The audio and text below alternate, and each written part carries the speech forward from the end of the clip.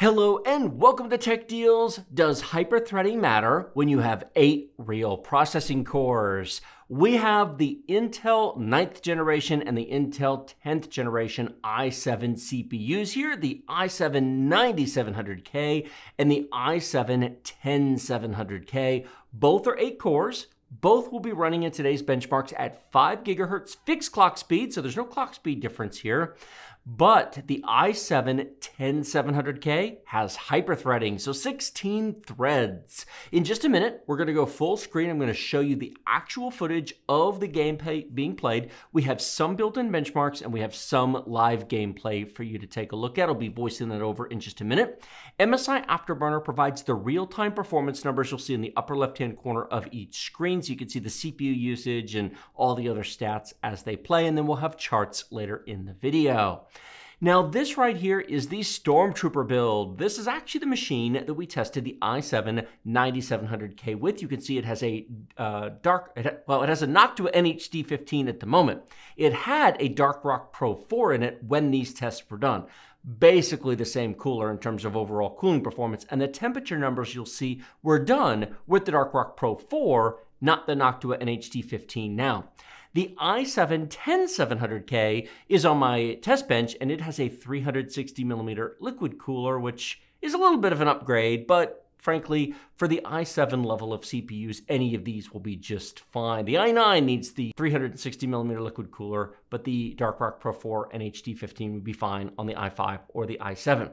You can see the motherboards here, both very premium, nice Gigabyte models, Z390, Z490. In fact, this Aorus Pro Wi-Fi is exactly what is installed in here, and I've done testing on the i7 and i9 with this Gigabyte Aorus Z490 right here.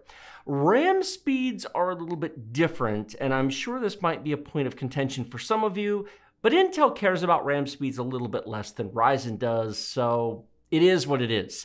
This particular machine was built with 32 gigabytes of DDR4 3200 CL16. My i9, i7 10th generation test bench has 32 gigabytes of DDR4 4000 CL19. The cache latency, lower is better, whereas with the speed, higher is better. CL19 is slower than CL16, but 4000 is higher than 3200. So a higher cache latency because CL16 is virtually impossible to do at 4000. It's a very tight timing. It does mean that the RAM is not exactly the same, but it's real close. And at most, you're looking at maybe 1 frame per second difference based upon variances of RAM speeds, especially on Intel. It just isn't as sensitive as Ryzen is. And I could have gone and redone the test with more RAM, but I thought that was close enough. In my experience of RAM testing, I did a big RAM test video a couple years ago on that, so it's not a huge difference. Linked in the video description below will be the full build video list on this particular machine if you're interested in seeing it, which of course was originally built with an i7-9700KF. And there's talk there about the parts used, and you can actually see an overhead build video if you're interested. Links to Amazon, Newegg, and eBay for all the parts you see on the screen. If you found this video helpful, informative, useful, and you want to support the channel, using those links when you shop, whether you buy these or anything else, is definitely helpful and appreciated. With that being said, we're going to jump straight to the benchmarks. We'll have some charts, and I'll have a few closing thoughts at the end of this video. Enjoy.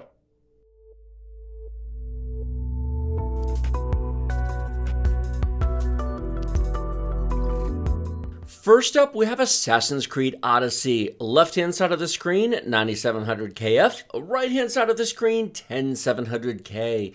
The 9700KF is using twice the CPU usage. Look at the first number on line 3. It's twice as high as the first number on line 3 on the 10700, because on the 10700 with 16 threads, each fully utilized thread is 6.25% of the CPU. On the 9700KF, each fully utilized thread is 12.5% because there's only 8 threads. What this means is that neither CPU is really being maxed out, but the 10700K has far more reserve power. If all you do with your computer is play on one monitor, one game with nothing going on, then sure, the 9700KF is fine. Do you multitask? Do you have Discord running in the background? Are you watching a YouTube video or Twitch streaming? That's where it's going to make a difference. The challenge is simulating that. Notice that we have basically the same scores across the board here because this is a clean test bench. Well, actually, these are both clean test benches, and nothing else is being run. And so you're not going to see a difference, but you can see the CPU usage difference.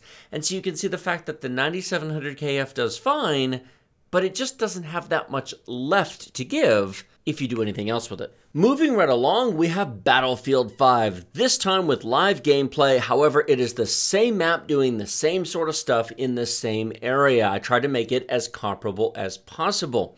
Now, when you look at the chart for this one, you may come to a similar conclusion of the last one. Well, hey, either one plays it just fine. You clearly don't need hyper-threading. Well, you do and you don't. Again, take a look at the CPU usage. Now, of course, you cannot compare it frame to frame here the way you can on Assassin's Creed Odyssey, which is a built-in benchmark, and thus it's consistent. But if you watch this over time, and yes, I did play full 20 to 30-minute battles on each machine, the usage is substantially lower on the 10700K. Not because the game uses less, but because the CPU has more to give. It's a little bit faster on the average and a little bit faster on the 1% low, but where it's really going to stand out is in multitasking if anything else is going on your computer besides just running the game.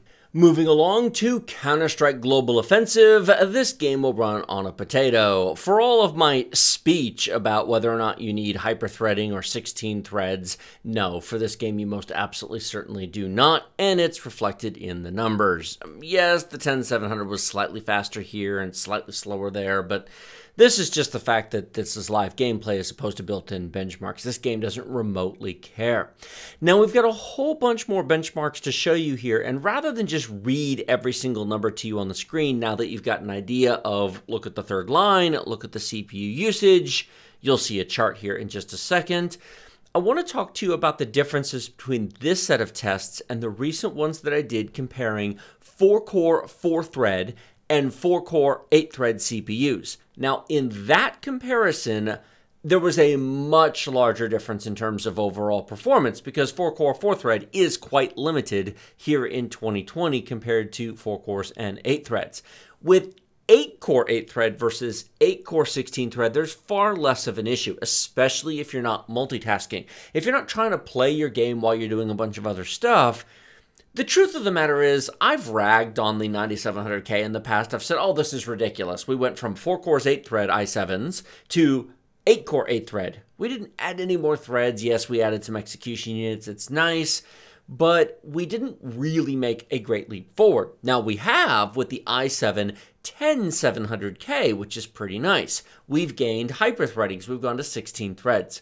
The truth of the matter is, hyper-threading does not make your game substantially faster. Hyper-threading potentially makes your game smoother.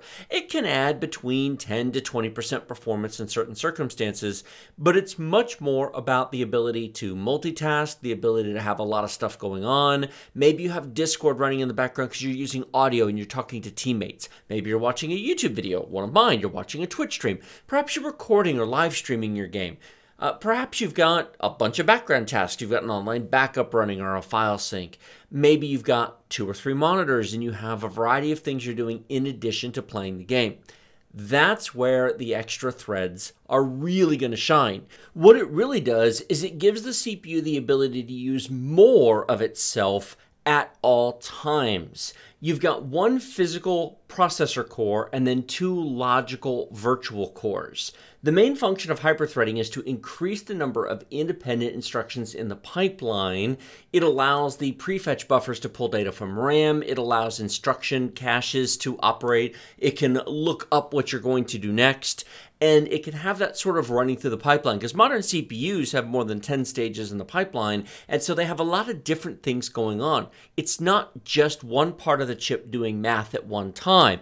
It's a prefetch buffer pulling data from RAM or from the L3 cache on the CPU. It's the instruction cache getting maybe fetching an instruction to run on the next thing in the process. And because modern CPUs are both superscalar and they have branch prediction, they do speculative execution. They'll actually guess at what the outcome of another thread or another process is going to be, and they will do math based on what the CPU thinks is going to happen. If it gets a hit, you get a performance improvement. If it gets a miss, it just throws that work out and then does it with the correct information. Now, that technology has been around for a long, long time, since the 90s when the Pentium and whatnot first came out. But with hyperthreading, it allows multiple features of each core to be in operation simultaneously in a way that non-hyperthreaded chips don't. It is not doubling of processing power, but it's more effective utilization of the resources that you already have. The truth of the matter is, no CPUs should not be hyperthreaded today. In fact, quad threading is a thing, and we may very well see from AMD in the next couple of years quad thread chips where you, for example, you would have an 8-core 32-thread processor as opposed to an 8-core 16-thread processor, and that's designed to keep deep pipelines busy. When the CPU keeps getting faster and main system RAM, while it's growing in performance, it's not growing in performance nearly as much as the CPU is, and that allows more pipelines and more prefetch work and more speculative execution to happen on more virtual cores, even though you don't actually have more real cores. Coming back to the benchmarks, you can see Shadow of the Tomb Raider right here, almost evenly split, 55 to 60% on the 9700KF and 30 to 40% on the 10700K. But the benchmark chart doesn't reflect that utilization difference. You can see here they're very, very close to each other, slight differences, but all things considered, they're very, very similar, and they will be for most current generation games, unless you're multitasking. Now, if you're building a computer today that you want to last for 3 to 5 years, that's a key point that you might want to consider, because games are going to start using more cores and threads. The new PlayStation 5 and Xbox Series X have 8-core, 16-thread Zen 2 processors. They're basically Ryzen 7 3700Xs. And so that's going to sort of be the standard to which games, at least console games that get PC ports, get developed for. And then, of course, PCs having Windows overhead and other programs running in your task tray and multitasking and multiple monitors, etc., will certainly require more. If you want something for the next 3 to 5 years from today, well, actually, maybe you want to take a look at a 10 or 12-core processor if you want to have more longevity in front of you. But an 8-core 16-thread chip should certainly last you for a while. However, if you have an i7-9700, 9700K, 9700K off, you don't have to throw it out tomorrow. It's not obsolete, it's not terrible, it's not useless. It does, however, have a limited life in front of it, relatively speaking. You do have an 8-thread CPU. i7-2600Ks were 8-thread CPUs. Now you have 8 real cores versus 4 cores and 4 virtual threads, but you still, in fact, only have an 8-thread CPU, so your future is limited. You will have to upgrade sooner than somebody who has an 8-core 16-thread chip, depending upon what you play. And see, this is where it kind of gets into the weeds, because if you play World of Tanks, World of Warships, League of Legends, Grand Theft Auto 5, Overwatch, Fortnite, Dota 2, Counter-Strike Global Offensive, Rainbow Six Siege, then it really doesn't matter. In fact, here's World of Warships right here. Look at the CPU usage. Trivial. Absolutely trivial. You can play World of Warships on a 4-core chip without any problem whatsoever. 4 cores, 8 threads is nice, but you can play this game for years and years and years on a 9700KF without any issues whatsoever. Yes, the performance is different here, but again, it's live gameplay, so it's fine. Trust me, I've played this game on tons of computers. Welcome back. Thank you all for watching all of that footage. 2 gold stars for all of you who watched to this point in the video. It's greatly appreciated. I have to give Intel credit. They did listen to the market. They are responding to AMD. They added hyper-threading to their entire line of 10th generation CPUs, except for the Celeron, which none of you care about. So the Pentium Gold, the i3, the i5, the i7, and the i9 all have hyper-threading, which makes the entire line worth considering. Now, the i7-10700K does cost more than a Ryzen 7 3700X, but it is faster. I will have an upcoming video comparing those. But if maximum frame rates, if 144 hertz monitor or perhaps 244 hertz monitor gaming is your thing, Intel is definitely worth considering.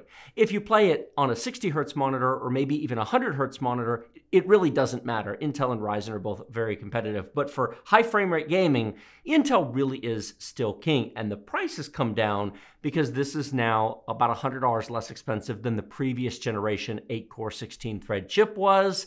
And price competition and competition between Intel and AMD in general is a good thing. So we're all the winner when they compete. As I mentioned before, links in the video description below to everything I mentioned, Amazon, Newegg, and eBay. Links to the full playlist on this build video if you're interested in taking a look at the assembly process and my previous thoughts on that, which basically all you have to do is replace the Z390 with the Z490 motherboard and change the 9th gen to the 10th gen, and otherwise it's exactly the same build. Pick your cooler of choice. And this thing actually runs really cool and quiet, and it's a nice machine. I'm very happy with it. This is actually going to be my new gaming PC at home with an i7-9700K installed in it, swapped out from this 8-core 16 threads. I'm looking forward to that. Thank you all so much for watching this video. Like this video if you like it, share it with your friends if you love it. Remember to subscribe to the channel with the big huge red button directly below. Questions, comments, thoughts, feedback, suggestions, you know where the comment section is. I can't respond to everybody, but I do read them and I greatly appreciate it. Video description is down there as well. If you like this content and you want to directly support the channel, please consider hitting the join button down there. There's a support option for just $2 a month. It provides you with a loyalty badge in the comment section and live stream chat. It gives you access to our custom Tech Deal emoji and the private chat channels over on the Tech Deals Discord linked at the bottom of the video description. Come on by and say hello. It's greatly appreciated. A couple more options to support as well with some exclusive behind the scenes videos and more. Hit that join button for more details. It's greatly appreciated. Thank you so much for watching. I will see all of you next time.